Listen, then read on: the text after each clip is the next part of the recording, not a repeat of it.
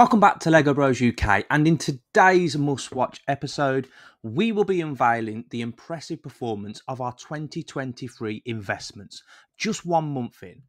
We've got some exciting news about a major move in the Lego inventory landscape, answers to some fantastic questions that deserve more attention, and a comprehensive update on our recent purchases, sales, and our strategic plan for 2024. Trust me, today's video is packed with so much valuable content that you don't want to miss this. But before we get started, let's make it clear, we're not financial advisors. Always make responsible decisions with your own money. And if you enjoy our content, simply hit the like button and subscribe. That goes a long way to making our efforts worthwhile. Now let's jump into this unmissable Lego adventure. Now let's start with the value of our 2023 investments. We've analysed our data to show you how much we could potentially make by selling all of our 2023 investments just after 1 month. To help you understand how we gathered this data, we considered the last 10 units sold on our preferred platform that met the criteria of being in new condition, sale was made using the buy it now option, and excluded any sale where the buyer had accepted an offer, as we are unable to verify what that final offer was. We then calculated the average sale price for each unique set and compared this against our inventory. So let's jump into our top performing sets. Claiming the 5th spot is none other than the set we are absolutely confident about, the BD1 droid. It's currently boasting an average sale price of £100.39. This represents a remarkable 102% increase from our initial £49.70 average purchase cost. It reinforces a crucial point that we consistently emphasise. The set's performance against its retail price is secondary. What truly matters is how much you paid for it and the significance of maximising those discounts. Acquiring a total of 11 BD1 droid sets for just £546. If we sold all these at the current average price, this would yield us a total of £1,104. My strategy for these sets involves potentially selling a few around the £120 mark and holding on to the rest. I anticipate a potential rise to maybe around £150, particularly considering the future involvement in the Star Wars universe. Moving on to our third most purchased set of 2023, the Alex Brickhead. This coming at number 4. This currently fetches an average price of £19.42, marking an impressive 106% surge from our initial average purchase price of £9.40. It is important to note that we had received numerous gifts with purchases with these sets. If we were to calculate the return on investment on the entire orders, including the gift with purchases, then this would be even higher. With a total of 45 Alex Brickhead sets purchased for £422, the current value suggests a return of £873. I believe this is just the beginning for the Minecraft Brickheads, and my confidence is high that their value will continue to appreciate. Now in third position, we have a Harry Potter set. Any guesses? It might not be the one you're initially thinking of. It's actually the Ministry of Magic. Priced at an actually very disappointing average of £68, which is disappointingly £22 below its recommended retail price. But seeing as we secured 4 of these for an incredible bargain price of £32, this then puts it in a favourable position, with an impressive gain of over 111%. Interestingly, if you were to seek the consensus from the Lego investing community on how well this set is actually performing, you probably won't receive much positivity, either due to the focus on its RRP or the fact that people had invested in this set at a too high price point. However, our ability again to acquire it at such a low cost using discount sites is allowing us to achieve a rapid 2 times the return on investment.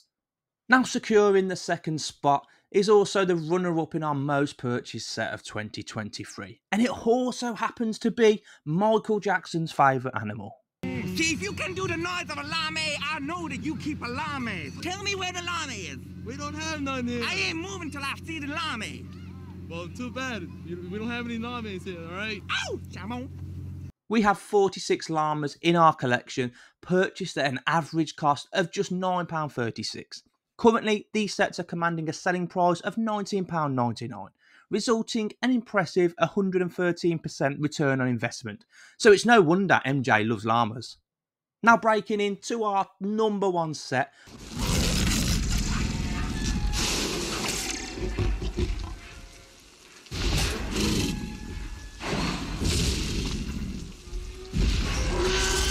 We have 76596, the T-Rex Breakout. Now remarkably, this set is currently retailing for less than £90. Specifically, it's at £88. However, our average cost again for this set was only £38.40. This results in an exceptional return on investment of 131%. So as we highlighted in a previous video, the total value of all our 2023 sets against the RRP is £38,417. So once we add the total value of all our sets based on the current selling value, how much do you think it'll be worth? Are you going higher or lower of £38,417? Adding up the current average selling prices of all these sets brings us to £39,479. However, after deducting our average selling fees, postage cost, which currently averages around 15%, the grand total would be £33,557. So a disappointing £5,000 loss? Or is it? At the risk of sounding like a broken record, we don't really care about RRP. The actual price we paid for all of these sets was £24,459. So we're looking at a gain of a little over £9,000, and that's just after the first month of 2023. And there's a promising upside for most of these sets as the year progresses. This just really shows how important it is to use gift with purchases, reward points, and cashback that have played into our strategy. As always, a quick reminder, the referral link is below in the description of the cashback sites we use. These links will give you a bonus if you sign up and make a purchase using them. Just remember, it's not only Lego you can get cashback on. The key takeaway here is to shift your investment decisions away from focusing solely on the RRPs. Instead, base your investments on the amount you can pay for the sets. That's precisely why we have a variety of sets that others might steer clear of. We hope you enjoyed this insightful update and you found it intriguing. Now each week, we want to give some feedback on some of the comments that we're receiving on the channel. We appreciate the engagement from our viewers, such as Jaman3459, who rightly highlights the importance of staying informed about new releases and potential shifts in LEGO's future plans. So let's have a look at the question. What's your opinion on the gunship now, since the clone troopers are in the new battle pack and soon to be in the new Star Wars magazines? So our answer to this is, it's one of the reasons that we avoid heavy investment in the first half of the year, because the dynamics can rapidly change, not just in terms of retirement dates, but also in LEGO's future release plans. Staying current with the new releases, it's crucial for predicting future trends. Keep in mind that our opinions and predictions are relevant at the time of creation, based on the information that is available to us. They may evolve as the new information emerges, so it's essential to stay informed through various channels like websites, social media, and YouTube, etc. From an investing standpoint, it's always disheartening when exclusive features of sets, such as minifigures or specific parts, are announced in other sets. However, this doesn't render the set non-viable. It simply requires a re-evaluation of the potential upside based on the price you can acquire it for. But to the answer, while it's not an ideal scenario, I still believe that this set holds enough upside potential to yield a good return, particularly when you consider the other gunships within the 1,000-piece price range, and there's quite a few. They fetch prices ranging from £400 to £1,000, depending on the set. This clearly indicates the high desirability of gunships in the market, while strictly not in the same as those other gunships in question. Therefore, it is fair to assume that it will not have the performance and demand as those other sets. However, this set retails exclusive to LEGO and Smiths in the UK, And as we all know, Smiths are not known for the best deals. If you can focus on acquiring this set with the gift with purchases, cashback and insider points from LEGO, I genuinely see a potential of a 2 times or even 3 times return on investment with this set, unless its shelf life is extended. Also, the fact that the UCS gunship is taking some time to sell out might be discouraging for many investors, meaning less stock will be acquired for investing. Many individuals focus too much on how previous sets did and fail to make predictions on future possibilities. The ATST is a prime example of this. The ATST Raider was so hyped and stockpiled that once it retired, it almost became a total dumpster fire on the aftermarket.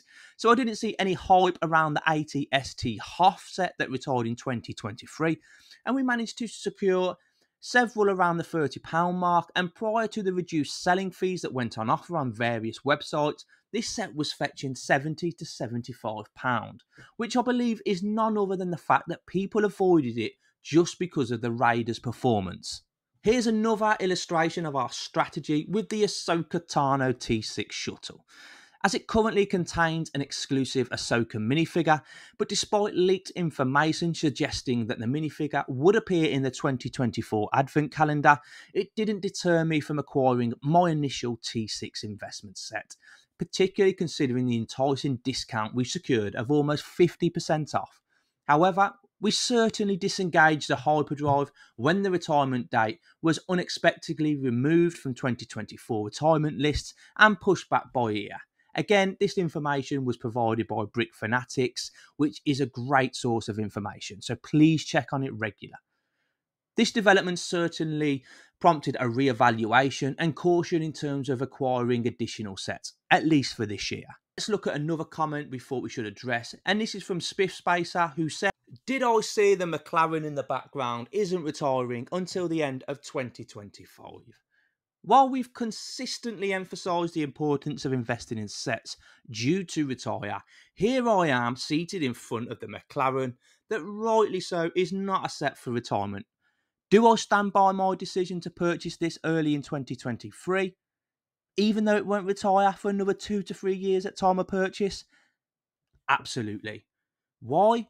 Because I consider myself more of a collector than an investor, and here it is now. As you can see, it's built and this is displayed in my Lego room.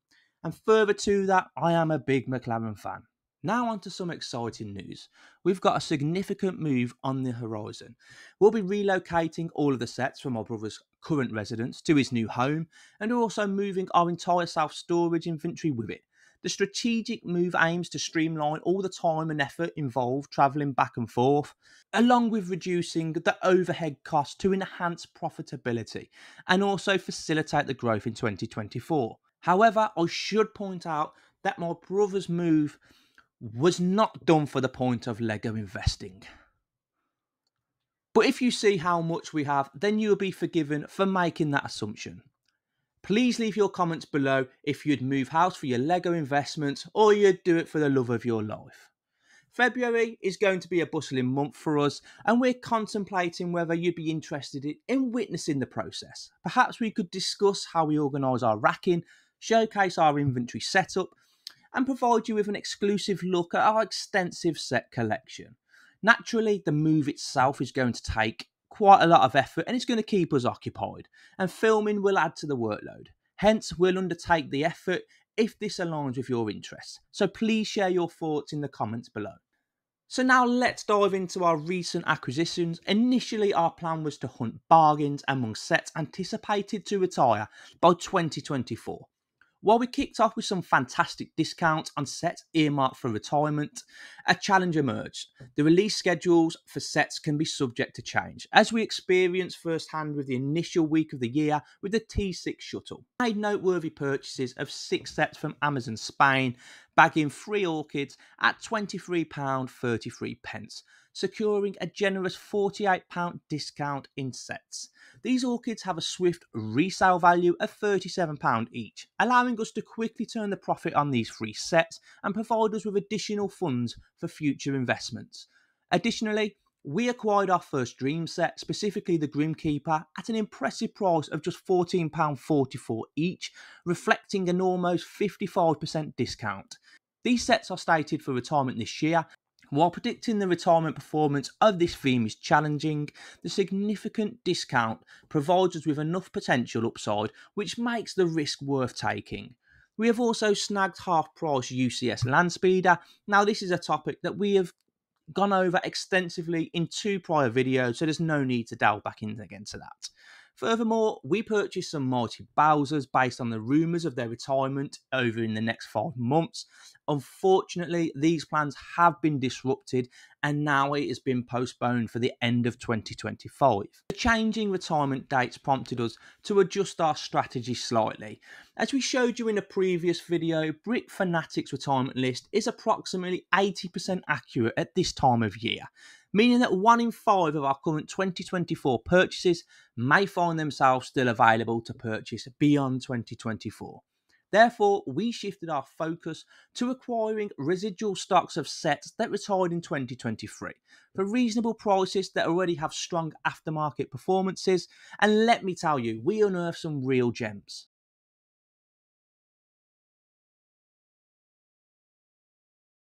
So we stumbled upon 2 bookshops, 2 police stations, and another Harry Potter Gryffindor house banner during January's treasure hunting.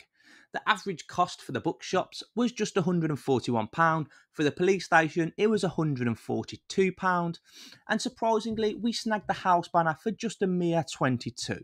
Despite discounts ranging from 16 to 25%, which are genuinely lower than our typical bargain hunting returns, the exciting aspect is that our investment is already up and running and it is in play.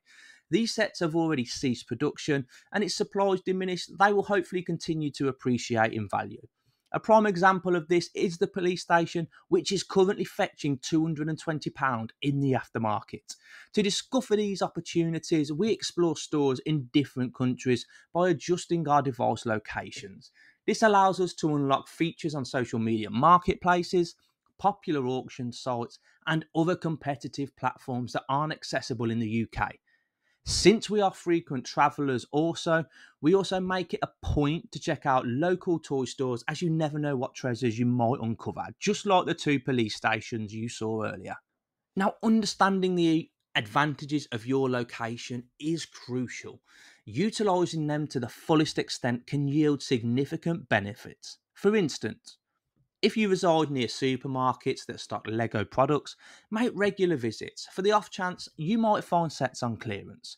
If Lego stores are nearby, then take advantages of visiting the store to surpass the buying limits for the highly sought after exclusive sets. Always leverage the advantages of your home location to maximise your opportunity. Now, in terms of sales, we are gearing up for a significant number of transactions once a selling promotion became available. However, what unfolded taught us a valuable lesson for the future. We had earmarked numerous sets to sell during the weekend when this was a reduced selling fee offer on our preferred platform. Now, unfortunately, it turned out that many others had the same idea. Sets that we were monitoring saw available listings double or even triple, leading to a noticeable drop in average selling prices by up to 25%. For example, let's take a look at the Dark Trooper helmet. These were priced over at £95 to £100 and quickly dipped to £80, £85, and I believe there's been another promo at time of recording and this has dropped further down to £70. Bookshops, which were priced over £200, plummeted to the £150, £160 range, and the Llama Village, which was fetching as much as £200, has slid back to £150. The ATST, initially over £70, has dropped to £50. However, we observed an interesting trend with certain sets, like the police station, which had initially dropped from £225 to £180, but this has quickly bounced back to £220. This could suggest a scarcity in the stock being held compared to other sets, and we did list a few items for sale, focusing on those where we were comfortable with the current market price. Now, we don't want to enter a price war with other sellers, and opting for patience at the present time seems to be the best way to go. I don't think these sets will be the hot potato, so I'm content to let the market settle before making any sales. This experience is something I'll keep in mind for the upcoming year, perhaps considering to sell some prime FOMO sets even without the offer of reduced selling fees, which may enable us to reinvest in residual stock that we've successfully done this month.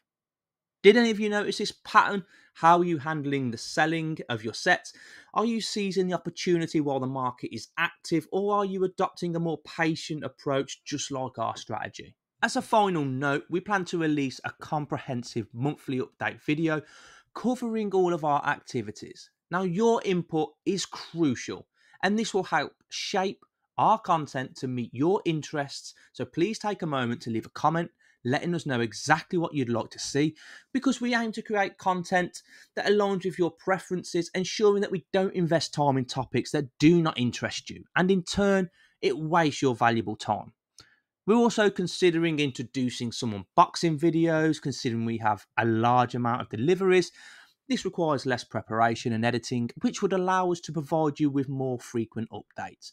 Additionally, once the move is complete, we anticipate having more space, opening up exciting possibilities for filming. So your feedback, your suggestions are greatly appreciated, as we, at the end of the day, strive to enhance your viewing experience and also help you learn something here.